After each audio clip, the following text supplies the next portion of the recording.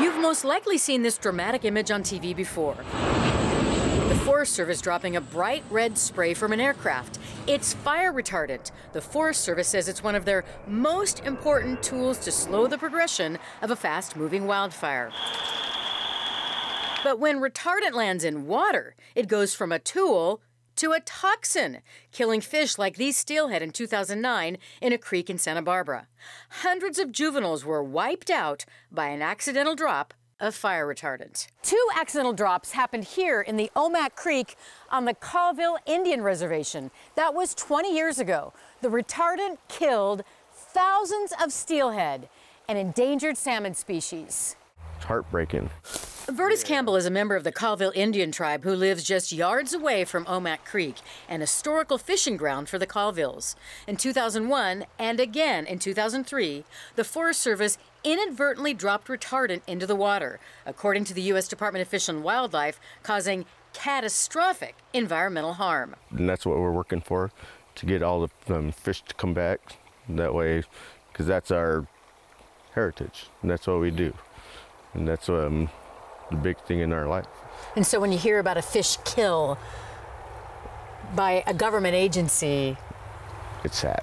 The Forest Service invented fire retardant in the 1950s and for 70 years kept quiet about how often it was getting dumped into water and killing fish. Other polluters, like businesses, cities, and counties, have to report what and how much pollution they're putting into waterways. And federal law, the Clean Water Act, mandates they get an EPA permit to do so, to make sure they're not hurting wildlife. But not the Forest Service. For years, they argued they don't need a permit. In 2011, they told the public and the EPA they keep a 300-foot buffer zone around rivers and lakes that ensures retardant wouldn't be discharged into water, so a permit isn't required.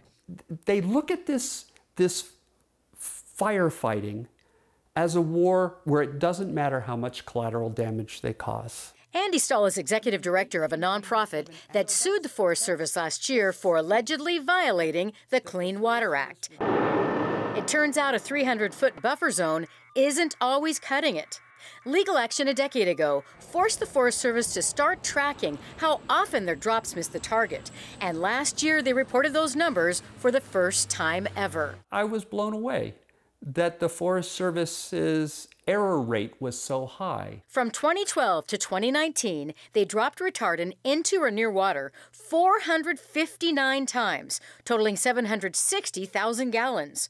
We found that includes 45 drops in the Northwest, including waterways in the Okanagan-Wenatchee and Gifford-Pinchot National Forests. And here we've got the agency charged with protecting that water actually being the biggest polluter of the water out there. The Forest Service declined an interview request, but sent a statement saying, "We believe retardant can be, and has been, delivered without compromising public health and the environment, and that they're continually working to improve formulations to minimize potential adverse impacts."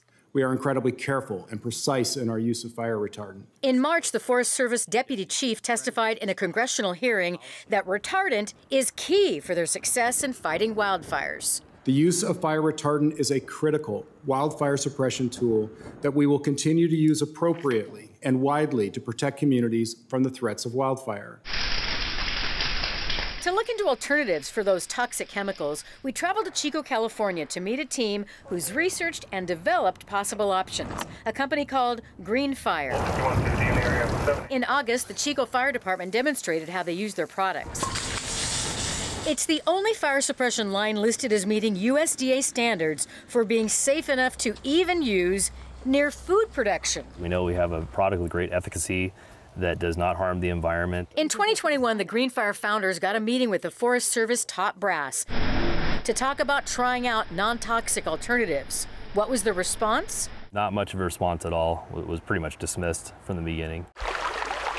It's unclear why the agency wouldn't discuss another option, one that wouldn't kill steelhead and salmon already on the brink of extinction. We do know use of the current formula is going up. Federal records show in 2012, the Forest Service dropped 8 million gallons of retardant on wildfires. In 2020, the amount shot up to 21 million gallons. Water is so precious. We hear about it constantly on the West Coast. So you'd think you would take every measure to protect that for the future. This spring, a federal judge ruled that yes, the Forest Service is breaking the law, violating the Clean Water Act, and the agency needs to get a permit. But that could take up to 3 years. In the meantime, the court is allowing them to keep using retardant. Everything that they throw in the river or the creek, it's not good for them. People like Vertus Campbell from Omak hope, while doing so, the Forest Service thinks about them. It's been hard. And their water. How would you summarize what salmon and salmon species like steelhead mean to you and mean to other members of the Colville tribe? It's like life. I mean, that's what brings life to us. Every stream on this reservation is very important. That's our life. The Forest Service's own records show that retardant hurts more than aquatic life. It can also harm plants, birds, and mammals. But when it lands here in the water, that's when it becomes lethal. In Seattle, Susanna Frame, King 5 News.